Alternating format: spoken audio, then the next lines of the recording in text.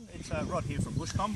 We're here to talk about the Mil-2 true broadband tactical antenna, and we're also going to do an on-air test with this antenna, and we're going to be using a tactical dipole mast to set the antenna up. Now obviously this comes in great handy when there's nothing to erect the antenna over. So we'll start by showing you what comes with the kit. The kit comes with 5 metres of coaxial cable. Once again, in typical of military Bushcomm product, all connectors are blacked out to stop light reflection.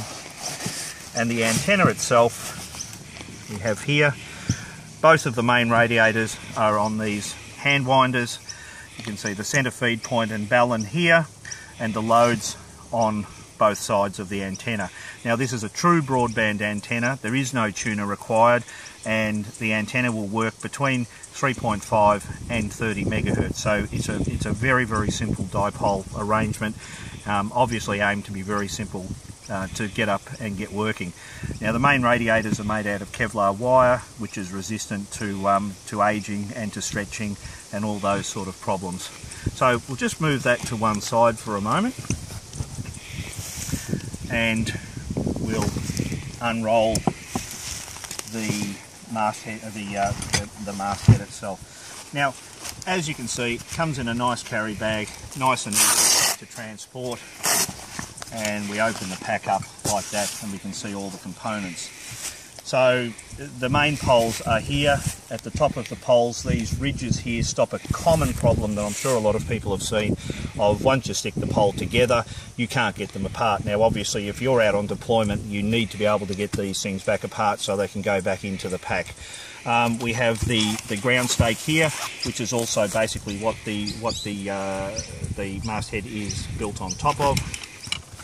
The top of the pole here for attaching the balun with the carabiner.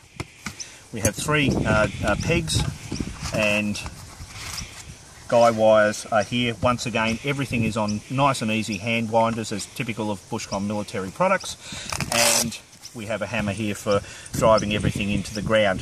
So with that being said, everything here is designed to be packed up nice and portable, to be nice and easy to transport, and to basically be able to, get it out of your man pack and have it put up, and working within minutes, and that's what the products are all about.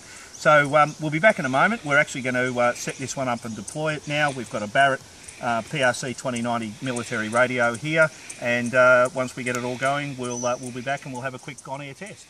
Back in a minute.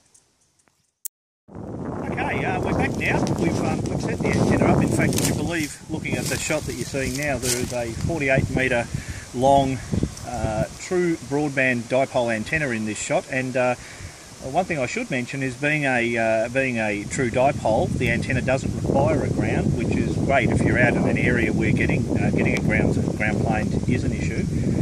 Now, moving back towards the end of the antenna where we are, we'll start with the hand winders, which the antenna, this half of the radiator was wound on, has now just been tied around this tree. It's only about a foot off the ground. You can see the insulator at the end there and the Kevlar wire, and we'll move fairly quickly back to the centre of the antenna, and you'll probably notice that you have to get in fairly close to the antenna to actually see it.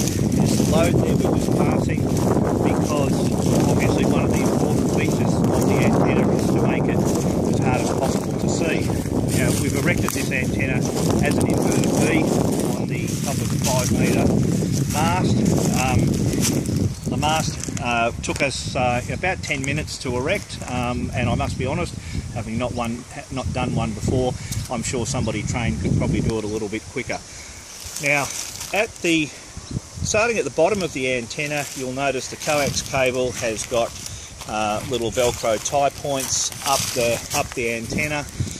Now, getting back towards the top of the antenna, you'll see the guy wire plate. We've put 3 guy wires into the ground, and right at the top of the antenna, the balun is suspended on a black carabiner. So, with that being said, we've now got a 48 metre long inverted V, true dipole, true broadband antenna. Now, just moving down to the ground, we've got a Barrett PRC 2090 military radio, and we're just going to do a little quick on-air test. We're going to do a beacon call on around 10 meg into a base station about 900 kilometres away. So I will just do that, and you should be able to hear that on your screen. Data going through now.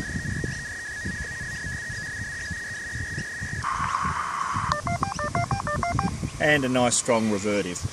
So there you have it. That's just a quick test. This is true military product.